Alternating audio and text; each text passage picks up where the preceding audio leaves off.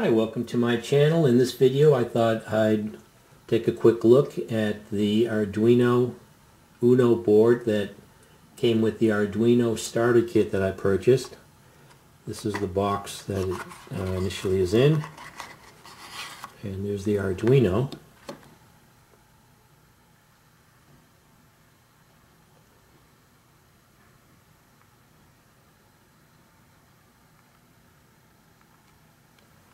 Now at the heart of this board is the Atmel microcontroller chip. It's the largest chip on the board. For the Uno, it is the Atmega 328P, and that has 32 kilobytes of memory, I believe, and operates at, has a clock of 16 megahertz. So this is a microcontroller development platform, and you use this board along with the Arduino IDE, Integrated Development Environment Software, to write programs that are sort of intuitive. You don't have to know complicated C or assembly language.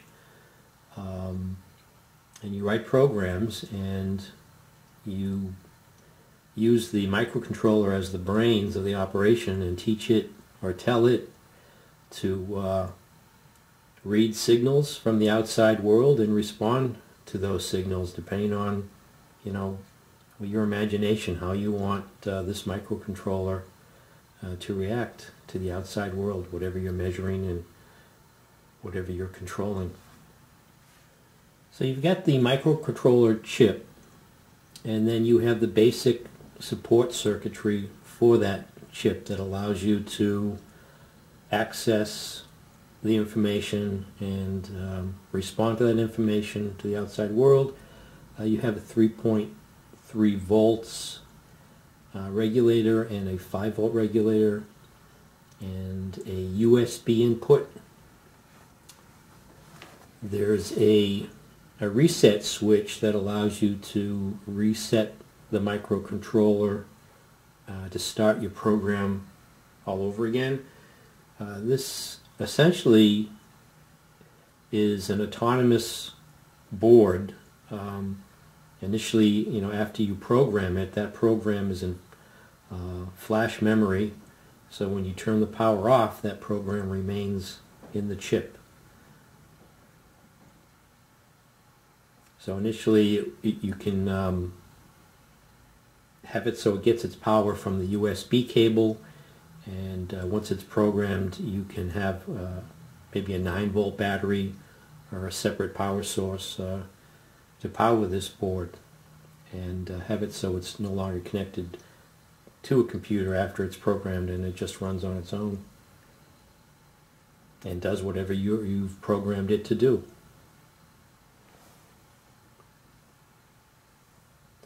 So again, you have the larger chip, which is the microcontroller, and you have a set of digital pins that provide 5 volts, 0 or 5 volts.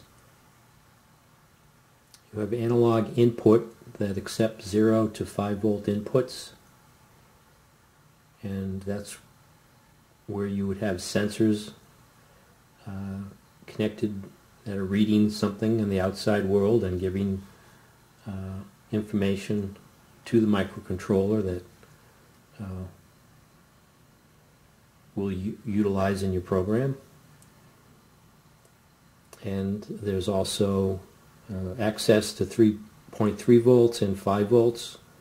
There are other, besides custom-made circuits that you build, there are ready-made boards that do various things, and they're called shields that you can plug right into these female headers.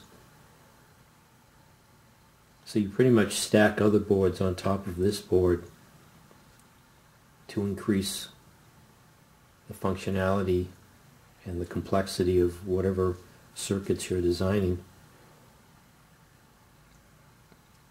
There's also something they call an ICSP connector. It's an in-circuit serial programmer. Normally you have an external piece of hardware that you use to program a microcontroller to download your software onto the microcontroller, and that's usually written in C or assembly language. But with the unique thing about the Arduino Uno is that there is a preloaded piece of software on there called a bootloader program that allows you to use a more simpler or intuitive programming language to program and store those programs on the Arduino chip. The other support chip on here, of course, is you have USB access, and there's a smaller microcontroller on there, at least on the Uno. I think the Leonardo has that function built onto a different version of an Atmel chip, so you don't need a separate circuit to provide USB support. But this Uno has a chip, an IC microcontroller surface mount there that provides an interface from USB to the serial input pins on the microcontroller.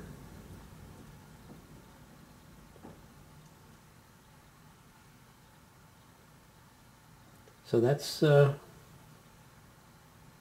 Arduino Uno, and the next thing I'll be doing is installing it on a small cardboard wooden platform that the breadboard also plugs onto to make it easier to wire your experiments to this microcontroller or Arduino Uno.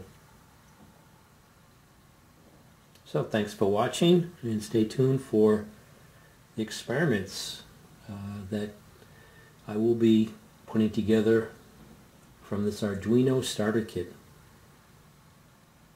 Thanks for watching.